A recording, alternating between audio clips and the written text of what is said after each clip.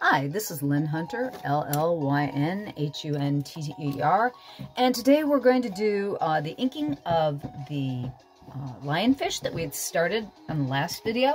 Now, the tools that I'm going to be using, this is a, as it turned the other way, this is a Zebra Fine Point F301 pen. You can get these at most like a Staples and Office Max. It's a pretty common pen. I think you can get them at Target too. If not, you can also get them online. Zebra's a really good pen. They're Japanese. I like them a lot.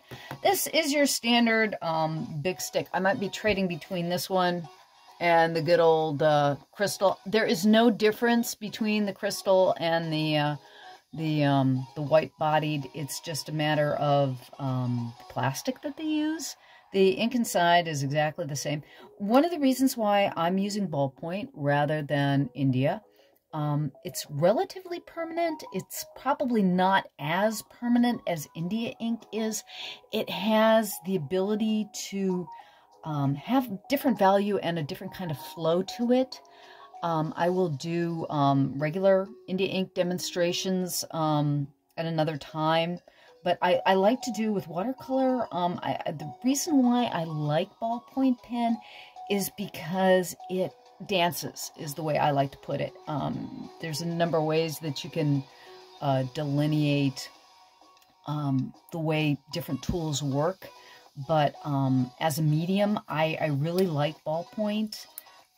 Discovered it in college. I think a lot of kids, people discover ballpoint pen a lot earlier, but I was one of the good kids who didn't utilize pen in my books when I was in high school, so I discovered it rather late. Okay, so what we've got here right now, we've got the head of our lionfish. I'm going to start with the head. We'll see how long it actually takes us to get through some of this, because I'm going to be detailing it, so I might stop the video and go to other portions of the drawing as we go along, so that you're not having to watch every little detail of actually doing the underdrawing.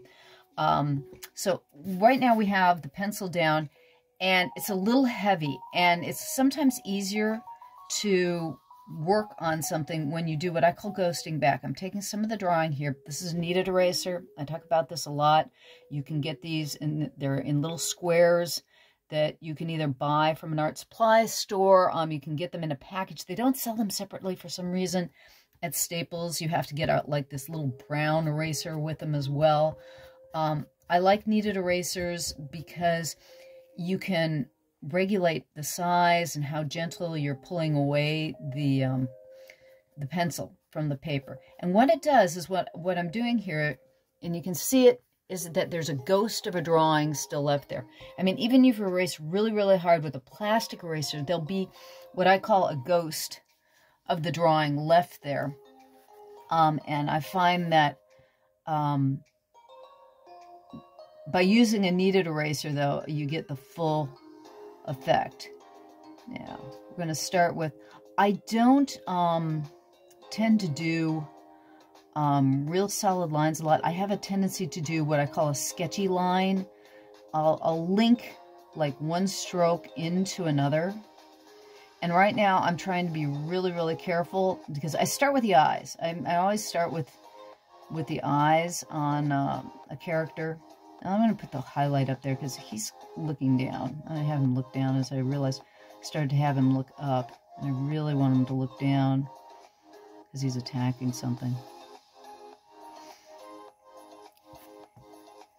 And I wanted to give him more of a, I think the next time around I will probably do another lionfish.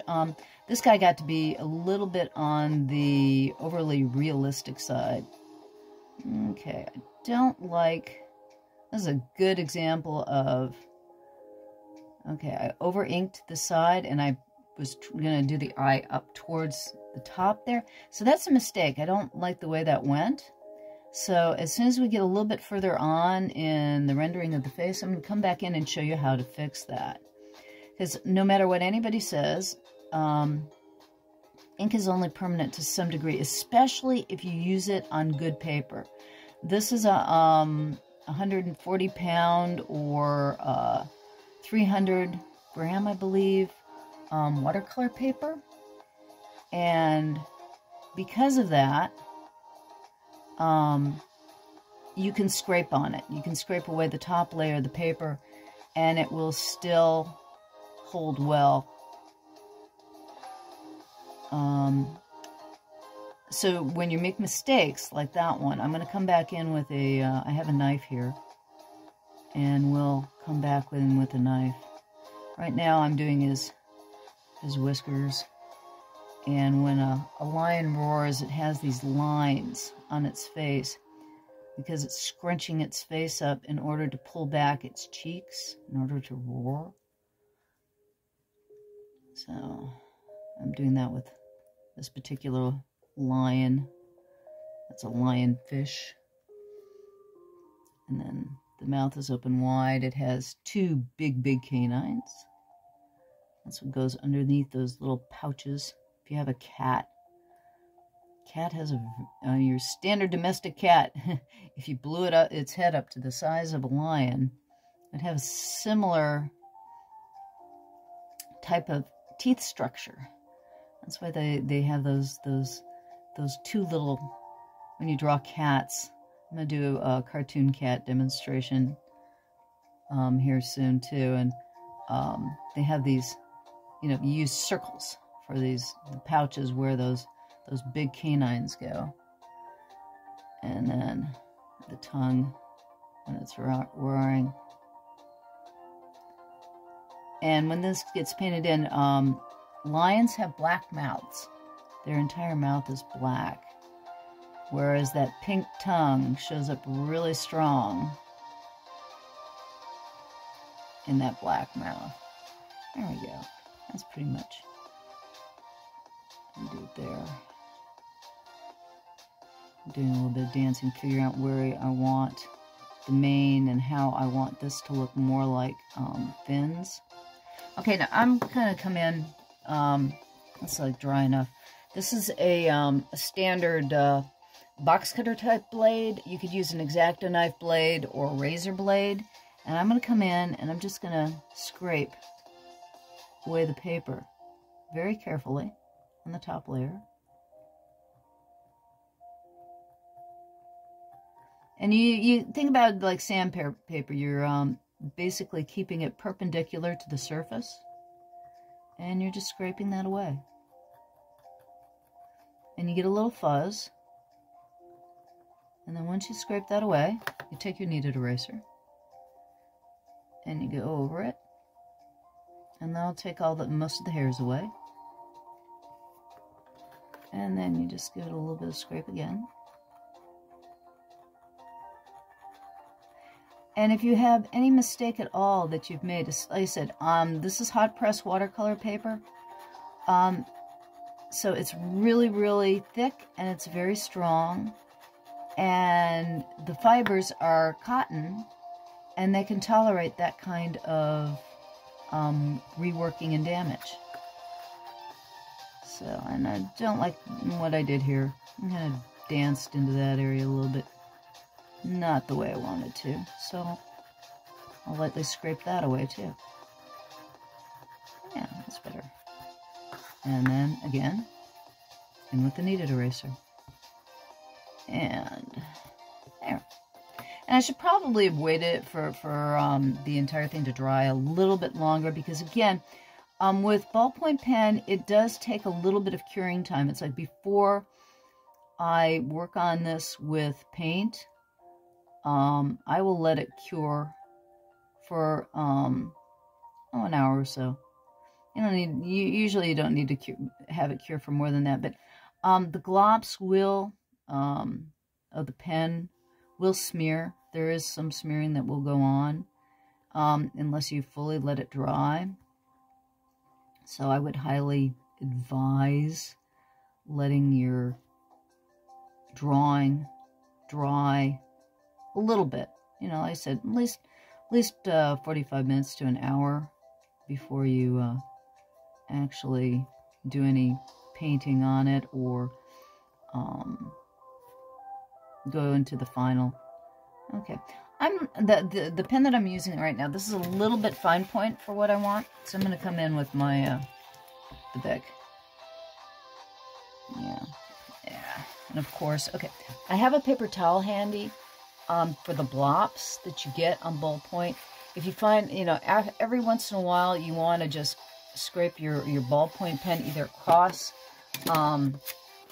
a paper towel or run it by on just an excess piece of paper, and then that way it's not in your way. Also, I'm really bad about this. I'm actually kind of have a problem with not putting down a piece of paper under my hand. I'm rather a sloppy artist in some respects, which also it comes out as looking, my work has more life to it, I feel. It's part of my style. I'm a bit of a slovenly individual, so that it also comes out of my style being as a bit more lifelike in the drawing, or you have some more liveliness in the drawing. Now, lions have kind of round ears, so I'm going to give the edge of his ears a little bit of roundness here.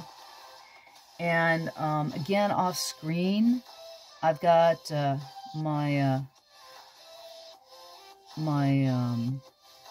iPad open to reference material, and I'll have it on my browser with a tab for lions roaring, and I've got a tab open for Lionfish, so that I can go back and forth between the two pages and use information on those pages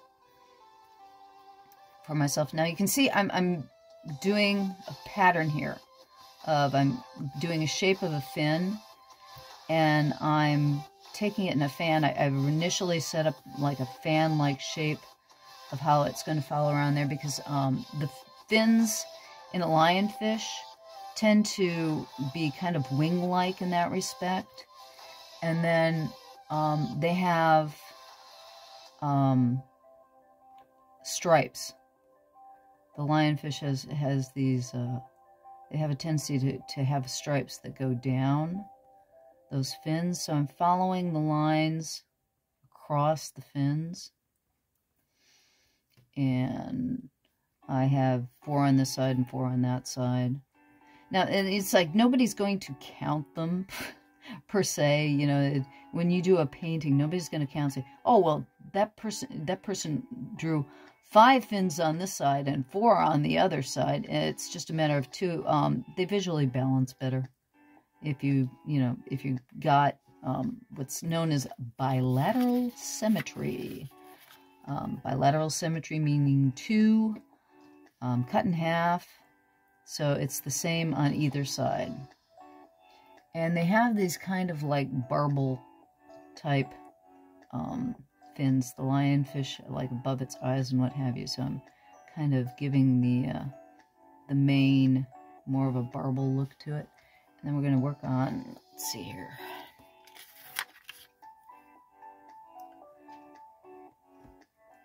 Take its arm. And I'll put some more barbels on the edge of the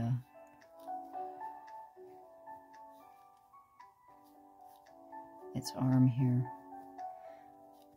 And this is going to be paw, claw. Give it a paw pad. And let's web its toes, since we've got an actual, it's going to be technically a fish. I'll web its toes.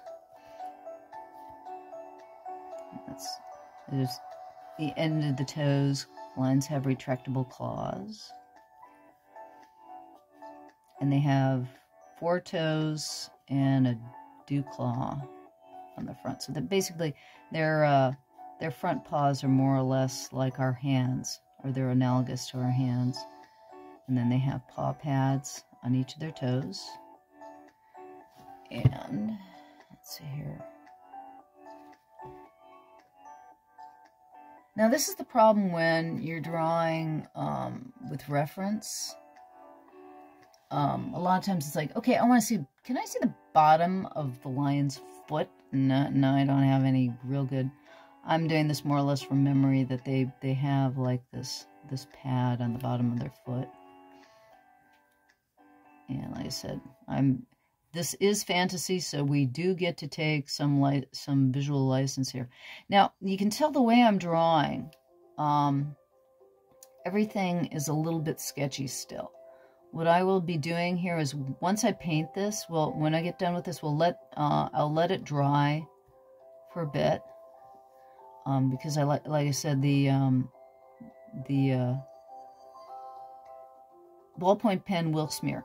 If you erase the pencil line underneath it right away after you've finished your drawing, you might get a smear across the page. And if that case, again, what I just showed you with the razor blade, you can do. I'm going to expand this now. We're getting to a place where we're growing a little bit more on the. Let's see here. There we go. So I'm going to refocus a little bit because we're going to go to the back.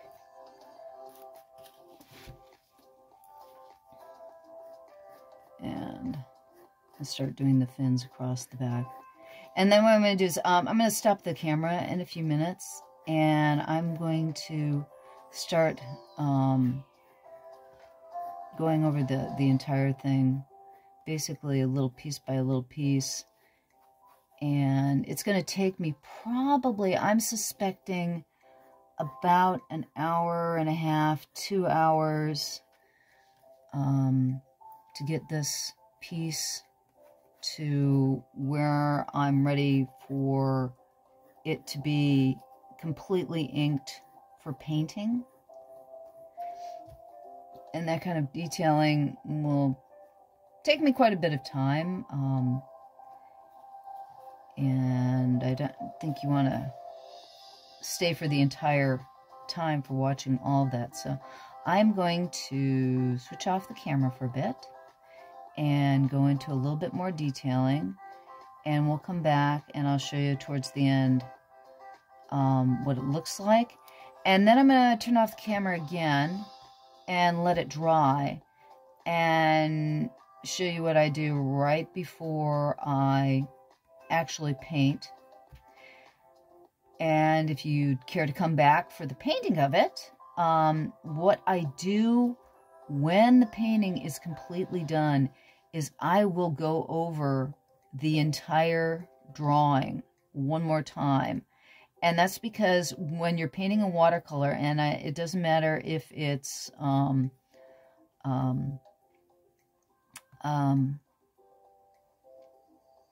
liquid acrylic, which is much more transparent, or whether it's pigmented watercolor, it will leave some residue behind. And you do want to go over your entire painting, at least I feel that I do, just to give it a crispness. You could leave it alone and not go over it again. But I find that when you do that, you get, your lines become crisper. You pull out spaces that you didn't paint, and it looks much better. Anyways, we're going to stop it here, and when we come back, we'll be close to being done, and I'll show you a few extra things about detailing. Hi, we're back. What I want, you can see I've continued on with a lot of the detailing on the lionfish, and I added a little shrimp-like critter that he's about to attack just for a slight piece of humor. I can't get too serious sometimes, and I like to throw a little bit of humor in my piece. But you'll notice what I'm going to do now, I want to, what I said, take back the drawing that's underneath. I want to erase out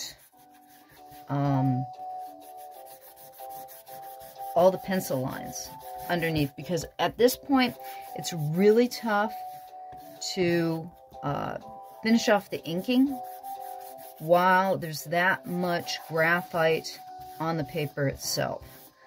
I find graphite is slippery, and it will interfere with some of your ink lines sometimes. That's why it's good to get it ghosted back a little bit more. And I wanted to show you what I was doing at this point before I go in and really start heavying up some of the detail. I've already been working on it, for probably 30 minutes since I turned off the camera to get to this point.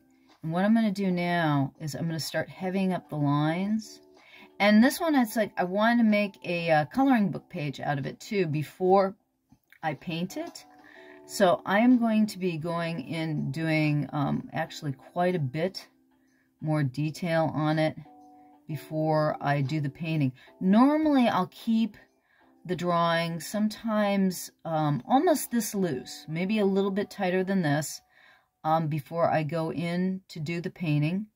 If you look at some of the other videos I've done, especially with the dinosaur or any of the alphabet letters, I like to do those for you because when you watch me do one, I can do the complete inking and the complete painting in one fell swoop, and you can see exactly where I go from the beginning to the end, finish of the detail. With something like this, where you've got a lot of detail, and even though it's relatively small, this is an 8x10 piece,